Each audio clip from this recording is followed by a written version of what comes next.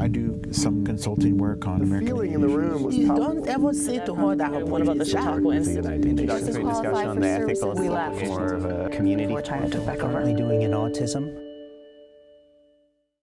Paula Kerger is president and CEO of PBS. Her commitment to quality programming and the use of new technology has resulted in a broad range of initiatives and national acclaim. Prior to joining PBS, Kerger served for more than a decade at Educational Broadcasting Corporation, where her ultimate position was executive vice president and COO. She's been included on the Hollywood Reporter's Women in Entertainment Power 100 list for the past 8 years and is the recipient of numerous other honors and awards. We'll talk with her about the latest developments at PBS, the importance of the PBS mission in our communities, and about life after Downton Abbey. Here's our conversation with Paula Kerger. Paula Kerger, thanks so much for joining us. Oh, it's a pleasure to be with you. Before we talk about PBS, I want to find out a little bit about you. You took the reins of PBS in 2006, becoming the 6th and the longest-serving president of PBS since it succeeded National Education Television in 1970. Tell us a little bit about the path, the career path that led you to lead PBS.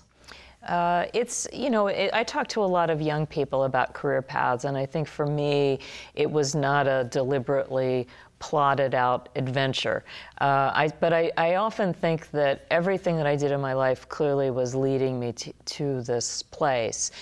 Beginning with the fact that my grandfather was in Baltimore, was part of a group that created the public radio station there. He was a professor and had this idea that a radio station could provide a real-world experience for his students. And so, public media, I think, started in my formation. And of course, I remember watching public media as a child, but I came into public media really as someone who's worked her entire career in the nonprofit world. And I came into public broadcasting about 25 years ago, working in a station in New York. I first was involved in development and helping putting the resources together, helping them set up an endowment, and from there became the station manager and became more and more involved in the actual management of the station, the running of the station. WNET, you're referring to? At WNET, Channel 13, for anyone that lived in New York knows Channel 13.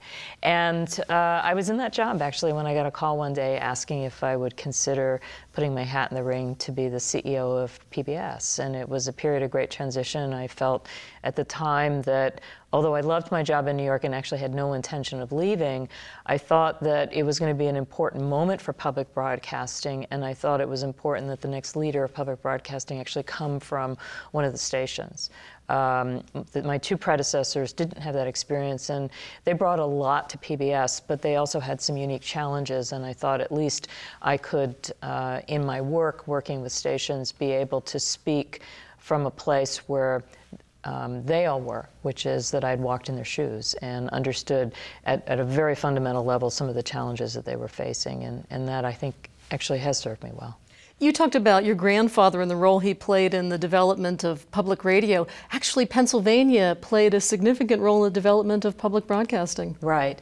In fact, it's here, at Penn State was always, if you look back in the history, has always been involved in really looking at media as a way of extending education and information beyond the community to, some of its early days using broadcast as a way of extending, and actually the station itself was first called PSX, and X stood for exchange, meaning how to extend the work of Penn State out to a broader community. But most people don't realize that actually at the Nittany Lion Hotel is where the then FCC commissioner announced that spectrum was going to be set aside for educational purposes. It was really the first moment that it was discussed that there would be educational television, and that happened right here. And it happened right here 63 years ago, almost to the day that we're sitting here having this conversation. So I think that's pretty special. I like to think of this as being really the cradle of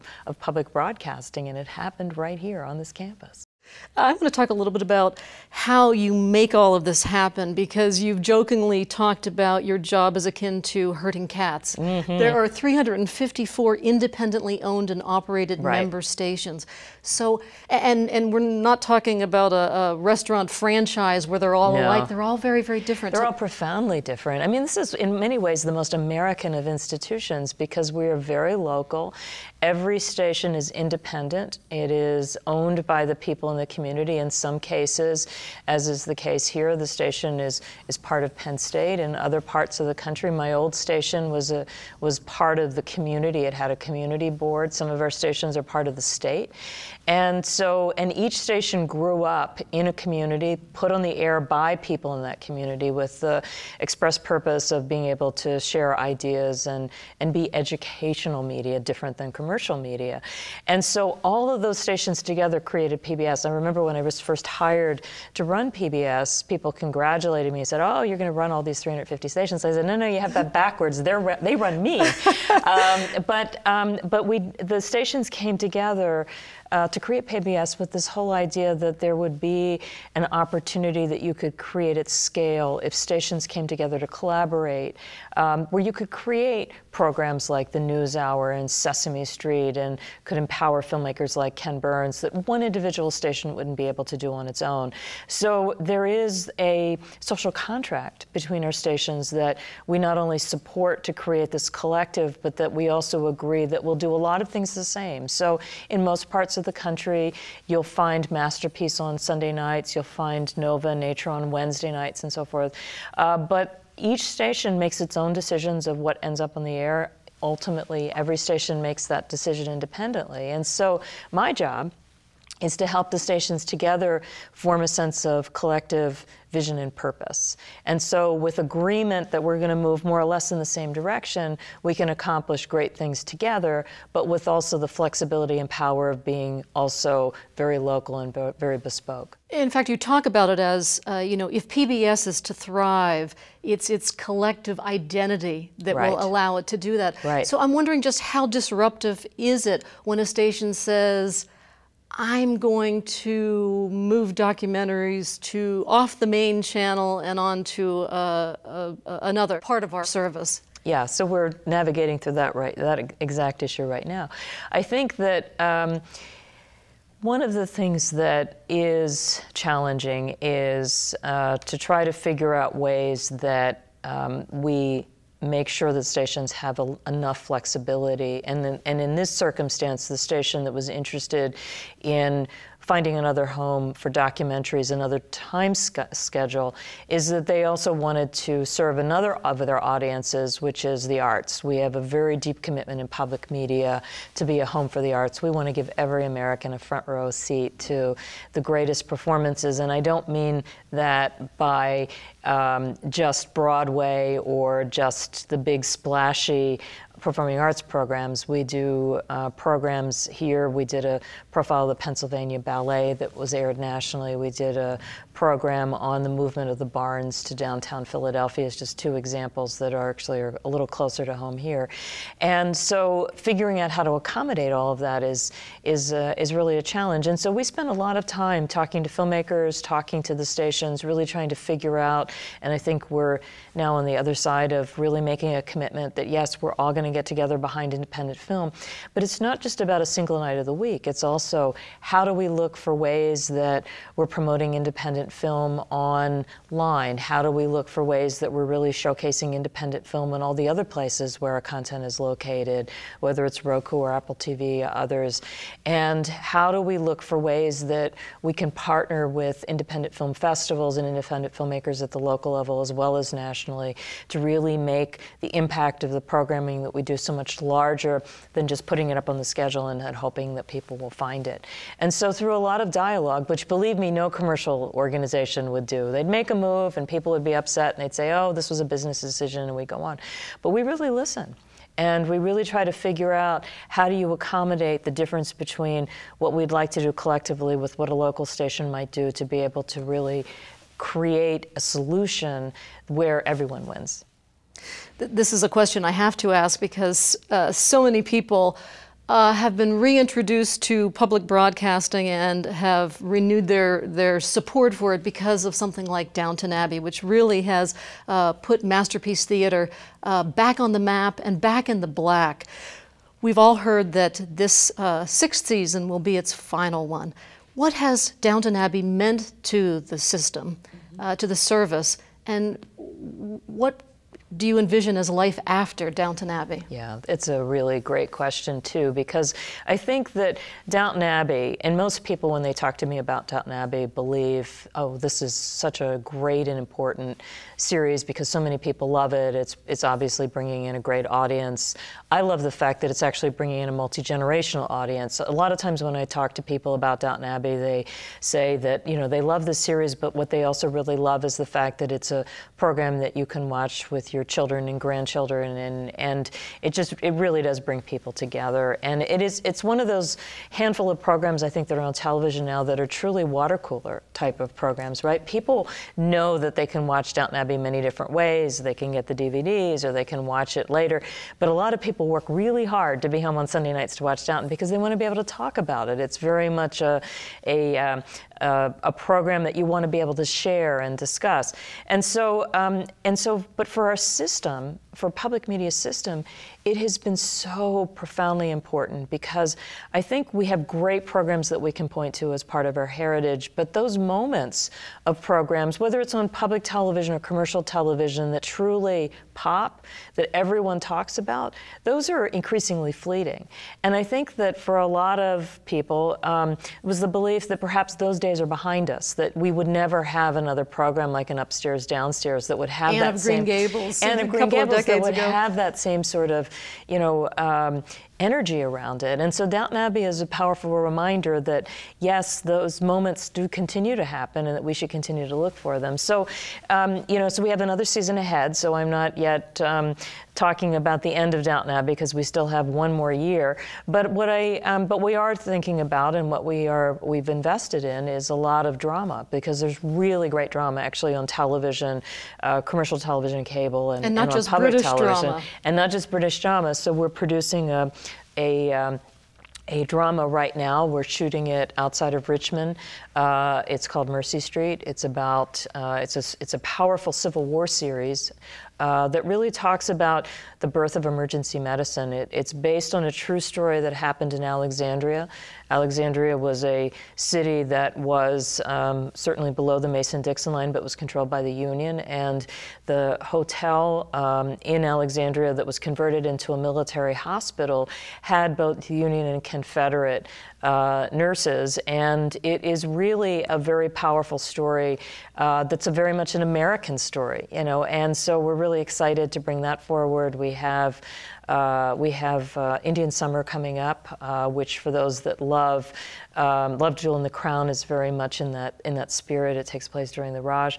So we're looking, and we have Sherlock coming back. And so in the same year that Downton joined public broadcasting, a then unknown Benedict Cumberbatch was also sort of burst on the scene as a very new kind of Sherlock, and we're shooting right now the newest of the Sherlocks. So we have a lot of good things in the pipeline with Downton Abbey in the short term and longer term, expanding on that legacy. You mentioned Roku a moment ago, and all of the various platforms that PBS content is now available. How concerned are you that while people consume this content that's now available exclusively on the web, not even made for television, that people will associate it with PBS and then support it?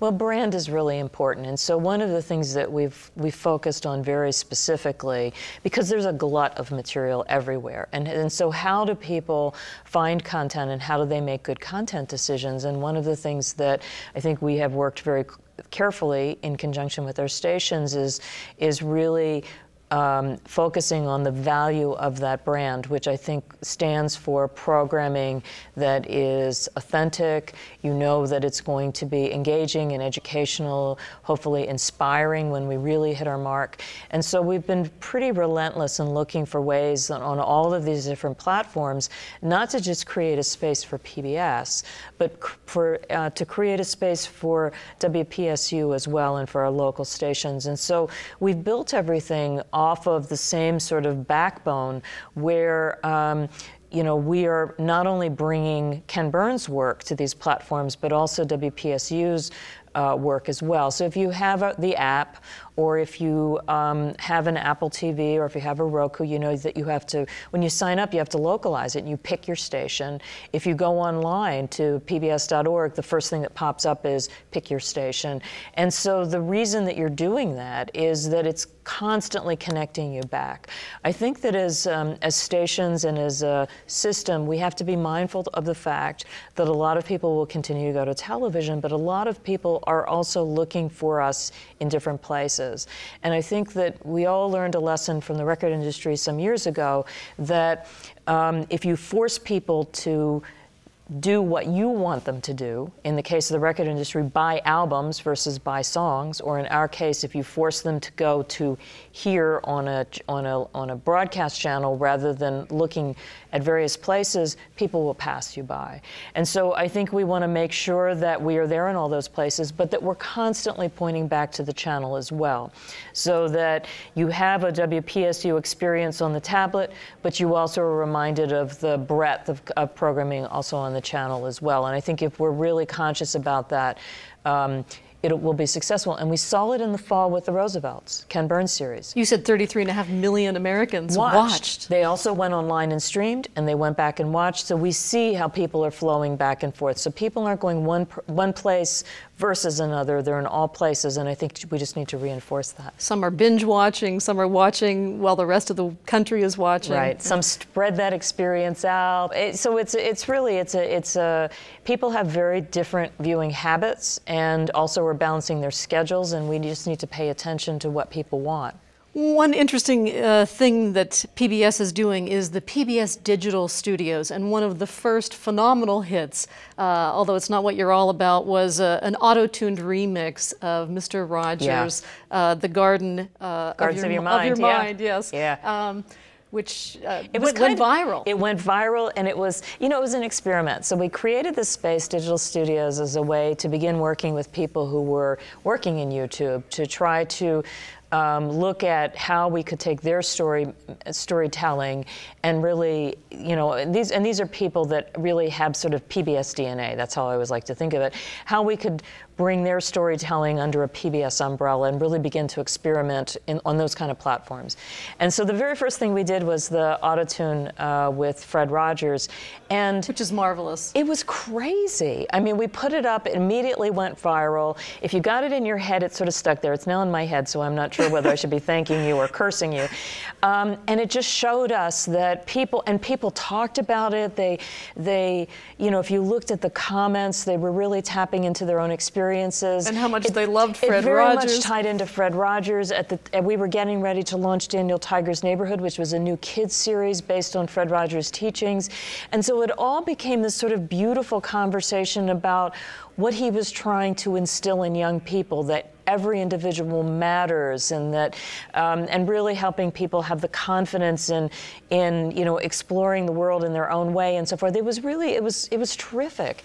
And from that we jumped off to something called the Idea Channel, which was really about taking lots of interesting ideas all juxtaposed and getting people interested about, you know, different topics, all very quick paced, and then with viewer comment again folded in. And it really became the beginning of what has become a continual rollout of series. We have about 80 series up now, Blank on Blank, which are audio recordings of these really great interviews, all then set to animation, and you really focus on the conversation and what people are talking about. One of the very early ones was really talking about you know, early jazz tours behind the Iron Curtain, and how jazz was part of, you know, what really got people, you know, thinking about, you know, very different topics that were not related to music at all. I mean, it's great content and great material presented in a different way. None of these things, by the way, would work in television, but very much at the heart of what public television tries to do, or PBS has always tried to do, which is to really share interesting ideas and create conversation. You say one of the things that PBS needs to do, in addition to helping increase literacy and reading among children, for example, is develop emotional intelligence. intelligence, Right. which is something Mr. Rogers, Fred Rogers, did beautifully. Right. So explain how PBS is working towards that end. So we have a wonderful children's producer, Angela Santamera. She created Super Y, and she had always been she was always inspired by Fred Rogers. In fact, she had an opportunity to work with him for a while. And so she had this idea of what if we could reimagine what Fred Rogers produced. Now, obviously, he's passed away, and you want to be able to pay tribute to what he was doing, but also to sort of reimagine it for a contemporary audience. And so her idea was creating Daniel Tiger's Neighborhood. She worked with Fred Rogers' production company, and the whole spirit of Daniel Tiger, who, by the way, as a animated character, wears a little red sweater, and there are so many elements. So parents who remember Fred Rogers will see elements of Mr. Rogers' Neighborhood in Daniel Tiger. But helping children master some of the basic social emotional skills of dealing with your emotions, dealing with disappointment, paying attention, all of those things. One very popular episode was helping Daniel deal with the arrival of a new baby sister, Margaret, and what that meant when you were no longer the only child. And all of these are, have been so popular because parents really do struggle to how they teach their children these skills. And these are the fundamental skills that if you talk to anyone involved in early childhood education, say are so critically important and often are the difference between whether a child actually masters skill in school or whether they just languish behind because they can't pay attention in class. And so that's what Daniel Tiger's Neighborhood is all about. You mentioned earlier your two predecessors, Pat Mitchell and Irvin Dugan, and he said something that I wanted to run past you because he left after 5 years, and he said it was because of the wear and tear. He said living in an intensely political atmosphere where PBS was treated often as a political football. And then he also talked about the constant temptation in the system to imitate the commercial TV industry, to run commercials, to do programming that is designed to attract big audiences rather than be true to our public service mission. And I'm wondering how great that struggle is today. Well, I think there's always a tension in a media organization, and we talk about this a lot within our system of really the tension as, because we are mass media, so we do want to reach an audience, and particularly for children, I really do care how many children we reach, because the content that we're producing is not because I'm trying to sell, soda pop to kids, which is someone else's business. What I am trying to do is to make sure that every child has access to content that is really going to expand their mind and really help them, particularly as they get ready to enter school, with these basic skills. And so, you need to develop programs that children will want to watch, but that also have the curriculum embedded in it.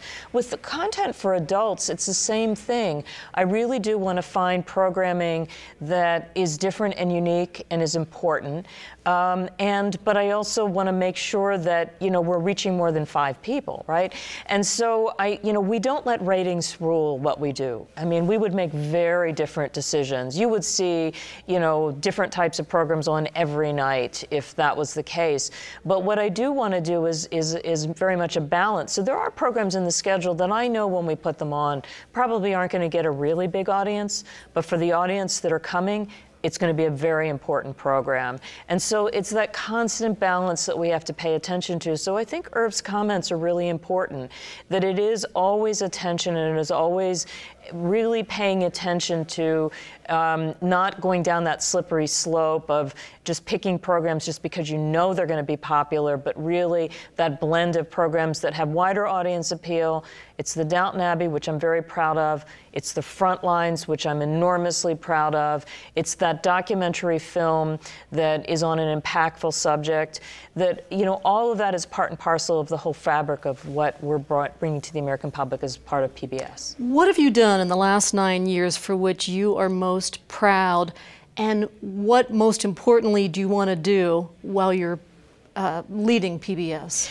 I would say the things that I'm the proudest of, I mean, obviously I'm really proud of, any program that comes through that really has impact and makes a difference.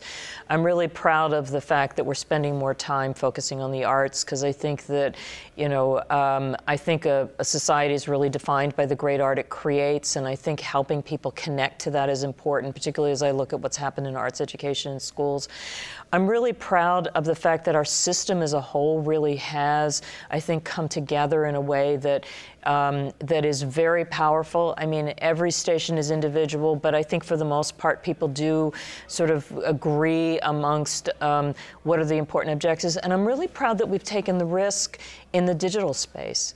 And I think I look at industries that have held back because something has worked for years, and I think the fact that we're able to take risk and agree that this is going to move us forward, I'm really proud of that. I think these have been really challenging and such interesting years, and I think that, and when you look back over the history of public broadcasting, we're at a place very similar to the beginning days. What I'd love to do before I leave is really make sure that we remain the destination for smart and intelligent programming, and that we serve as a centerpiece for the American public around dialogue and discourse. All right, Paula Kerger, thank you so much for talking with us. It's a pleasure. I hope you enjoyed our conversation with Paula Kerger. For additional footage from this interview, visit our website at conversations.psu.edu. I'm Patty Satalia. We hope you'll join us for our next Conversation from Penn State. If you've enjoyed Conversations from Penn State and would like to purchase a DVD of this show or any of our other episodes, order online at mediasales.psu.edu or call 1-800-770-2111.